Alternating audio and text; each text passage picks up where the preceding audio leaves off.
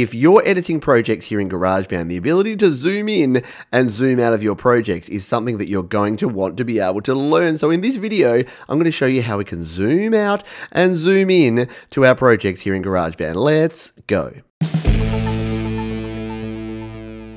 Hi, my name is Pete, and this is Studio Live Today, where I help you create, record, and release your best music. Now, if you use GarageBand here on your iPhone or your iPad, the ability to zoom in and zoom out of your tracks is something you may already know about, but in this video I'm going to show you all of the different functions of zooming in and zooming out, and maybe you might learn something you didn't already know. So let's jump in and take a look right now. So at the moment I'm working on a track here for my hashtag Songtember challenge. If you don't know about Songtember, check the link up there and down below, but at the moment it sounds like this.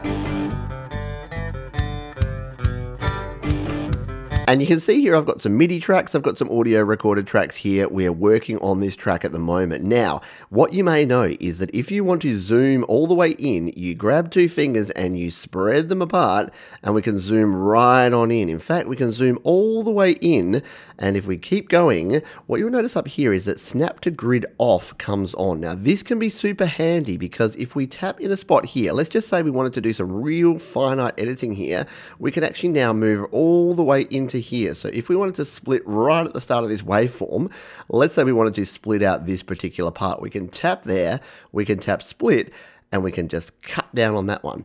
And now look what's happened. It's split that right at this particular spot. So you don't have to be there right on the grid line. You can split it anywhere you like. Let's show you that again. We'll zoom all the way in. Again, keep spreading your fingers until you get to there. Let's just say over here, we wanted to come and split at this point here. Again, we don't have to be right on the grid line. What if we wanted to be right here, like after the grid line? No problem. We can tap again, we can tap split, and we can split that out there. And there you go. We've actually split that out there. So if we wanted to split out just a particular piece of audio there, we can do that. Now if we hit play, we can be right at the start of that particular bit of guitar. So this can be really helpful if you really want to zoom in and do some precise editing here on your track. But zooming in and zooming out can do a whole lot more than that, which is what we're going to show here. So let's dive into that now. Now, what a lot of people ask me about is how to trim your audio, especially at the start of your track. So if we wanted to trim this audio here, what we could do is we could come in here and we could go, all right, so it's right there on that first beat. Now, this one in particular, you can see there, look at these guitars. So I've zoomed all the way in. There's a little bit of guitar there before there. So if I tap here, and if I wanted to split here right on the grid, look at what's going to happen. It's going to cut off the start of that guitar. I don't want to do that. So let's hit undo. And what we can actually do though, is we can actually bring this back a little bit. So if we wanted to make sure we were back in front of this, we can bring it to there and we can use that same split process that we did before. Or what we can do, let's just pretend we wanted to trim this. So let's just grab and drag this handle. What we'll do is we'll drag it back to where around about the start point is, and then we'll drag in like this. And again, once we've zoomed to that tap to grid off, so see up the top there, snap to grid is off. So now if we tap and drag, look at this, we get complete freedom to zoom in and drag wherever we want. So we can just pop that right there, and we can do the same with this other acoustic guitar. We can pop it right there, and it doesn't snap to the grid, but it just means that if we use these guitar tracks, we don't have any noise in front, but we still get the full guitar. Let's hit play on these while they're soloed. So that's really good if you've got a guitar track or some sort of audio track or a vocal track like this that you want to be able to bring in right there. So the ability to zoom in and turn that grid off lets you actually do that. But this is super handy for not only audio tracks, but for MIDI tracks as well. So let's dive into a MIDI track and show you how zoom in and zoom out works on your MIDI tracks as well. So what if we wanted to edit this drum track? Well, we can tap on this drum track, we can tap again, and we can tap edit. And what this is going to take us into is our piano roll editor. So this is very cool because we can just drag across, we can slide over here, and we can see all the different bits we've got here. So we hit play on this one. There's our hi-hat.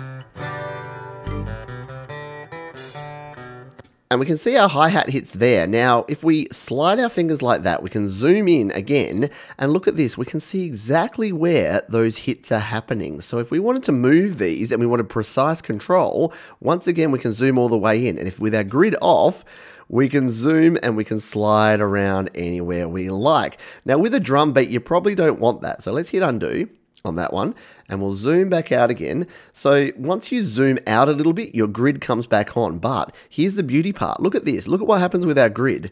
When we're out here at this level and we drag around, it's only going to go in a sort of fairly coarse sort of grid. But if we zoom, the more we zoom in, look at the grid lines we get now. We can now go into these finite controls, and if we keep zooming in, now look at what we got. Look at up the top there, we've got 6.2. We can go just after the bar there, and we can actually get a lot more finite control. So your ability to zoom in and out here on your MIDI roll is going to help you really define exactly where you can move your different parts around here. And for drums in particular, this is super handy because we can actually adjust exactly where these drum hits happen. Now, I've quantized this so they look okay, but if you wanted to, you could come in here and say, okay, we want that hit to go all the way to there. This hit here, it's right on there, but what if it was over here? Well, no problem. We could just grab it and drag it like that. So that's where you zoom in and you zoom out becomes super handy here in your MIDI notes. But that's not it. We're going to take a look at some MIDI notes with some melodic instruments now, because there's even more cool features we can do with zoom in and zoom out. So let's now scroll down to this organ part. So this is a melodic MIDI instrument. As opposed to our drums, we're now talking about melodic notes. So if we tap this, we tap again, we tap edit, what we've got now is our piano over the side here, and these are all of the different notes that we're actually hitting here. So we can again zoom all the way out like that, and we get a really good bird's eye view of our whole track, or we can zoom all the way in. And the beauty part of this is the more we zoom in, the more finite control we have, and if we wanted to line these notes right up, we can actually do that. So if we come to here, we tap that, we play. So if we wanted to actually play those notes right on, we can actually have full control over exactly when they actually hit. So that's very cool too. But the other thing we can do with a melodic instrument, and this is very handy as well if you've got a big score like this where you're trying to move up and down here, you can actually zoom by scrolling up like that. So you can actually zoom in that way. So you can zoom in vertically, and then you can compress by grabbing your two fingers and squeezing down. So you can imagine here, if you've got notes all the way down here, so let's just say we had notes all over this fret, then look at that. We can come, and I realize I used the word fret incorrectly there, but all the way across this piano roll, you can see here, we can be all the way up the top there and all the way down here. And then if we want to compress in and look at just one section, again, we grab our two fingers and we slide it up, and there we go. That's very cool. We can actually zoom all the way in there. So that's another cool function of zoom here in GarageBand. So to finish up here, I wanted to show you something that we can't zoom in and out on, because I get asked this question a lot, and that is our keyboard or our guitar instrument. So here we are in our organ. We can play that, but the problem is here, if you wanted to have more notes or less notes, there's no easy way to compress this down. You can use things in the iPad here at least, like adding your double keyboard here, so you've got two keyboards there. On your iPhone, you don't have that, but you can't actually squish or expand out your keyboard. And the same thing goes with our guitar. So let's jump over to our guitar now, and I'll show you what I mean. So here we are in our guitar, and if we go to the notes section, you'll see that we've only got a small amount of our scale here. We could only go up to there.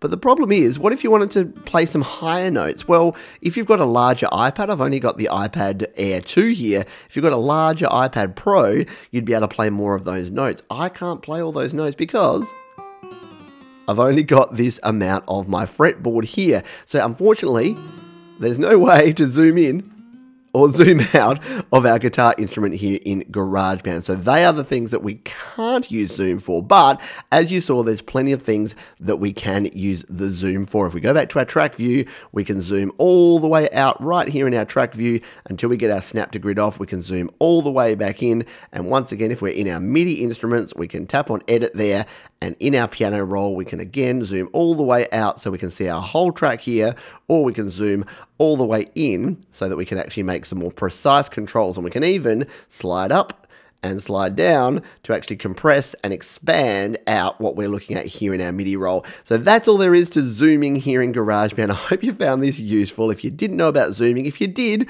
maybe you learned a trick or two. There's 2 more videos linked right down below. If you wanted to check out more about GarageBand, you can subscribe to the channel by clicking or tapping on the Studio Live Today icon, and I'll see you on the next video.